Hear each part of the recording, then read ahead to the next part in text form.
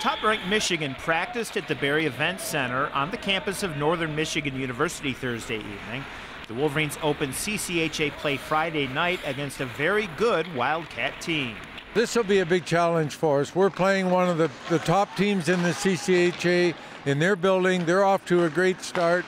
I really like their team on tape, and we've got to come in and play a good road game. We haven't played on the road yet this year. Michigan enters the weekend with 4 wins in its first 4 games. That hasn't happened since the 2005 season. And although head coach Red Berenson isn't convinced he's got the #1 team in the nation, he does like this year's group. I like the youth. I like the enthusiasm. I like our goalie, Sean Hunwick. I like our attention to detail. Our special teams are getting better. I think we've got some balance and some depth on this team, and I like our leadership.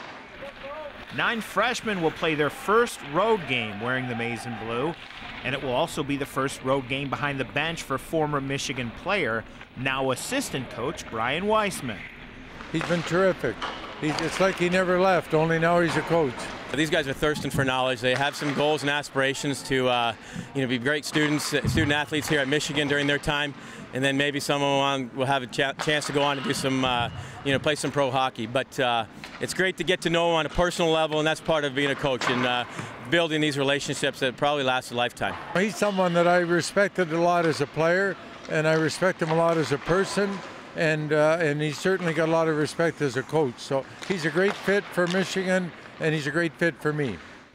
MGoBlue.com will have complete coverage of Michigan hockey in Marquette against Northern Michigan all weekend long.